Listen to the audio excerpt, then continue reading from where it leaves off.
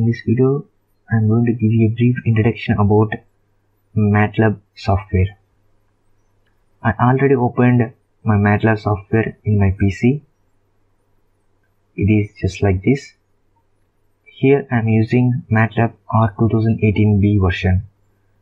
There are different types of versions: R2018a, R2019a, R2019b, and etc. I am using R2018b.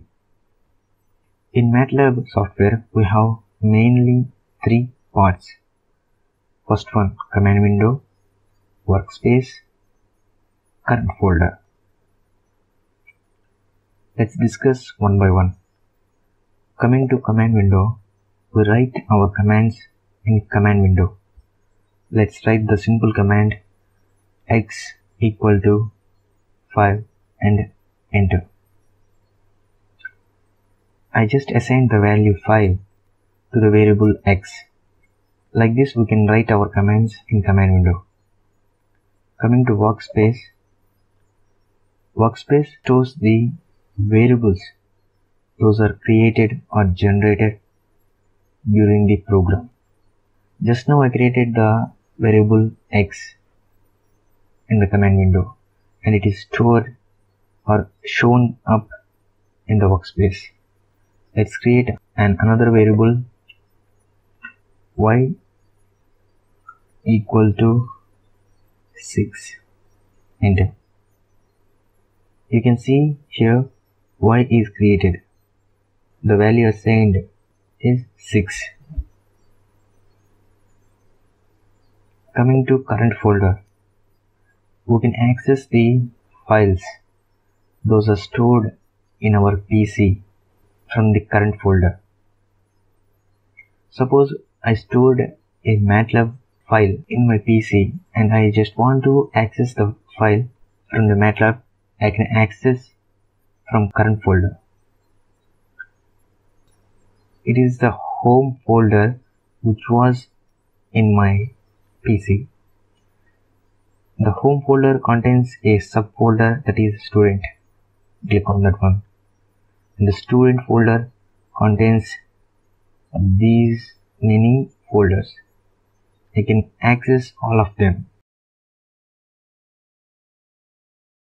I will go to desktop and Data Center. These files are in my PC.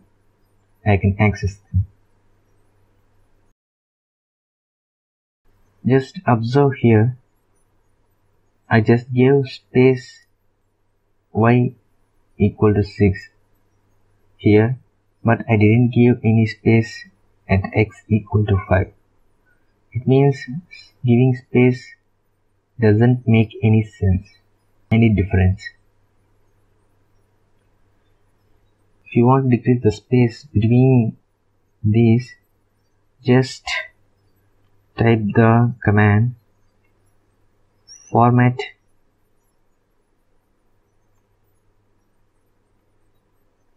compact. Enter. Let's type the same command again.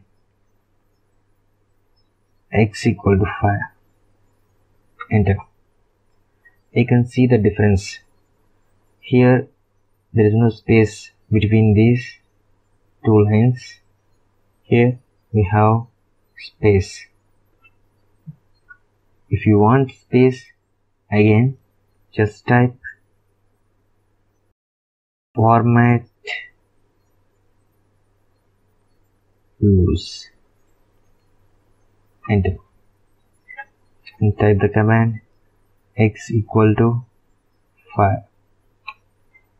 Again we got the space. We are using our commands again and again. So here we need a thing that remembers our works. So MATLAB has that facility too. That is command window history. Just click the up arrow of your laptop.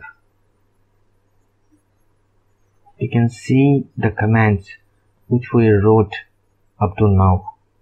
X equal to 5, format loose, format compact, format loose, x5, clear, all these commands.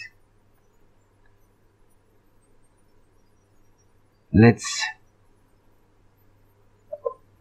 undock it. Yeah, of course. It mingled with the MATLAB. It is called docking. It is command history. Whatever the commands we write in the command and window, those are stored in the command history. If we double click on any one of these instructions, that will be executed in the command window. Let's see the CLC and clear commands.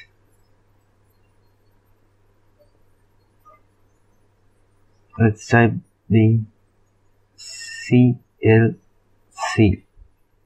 The expansion of CLC is clear command window, which means it clears the command window. Enter. It's gone. The commands which we wrote up to now are vanished. If we execute the command clear, which clears the workspace, enter. If the workspace is gone, the variables and their memory and the values stored in the variables will be vanished.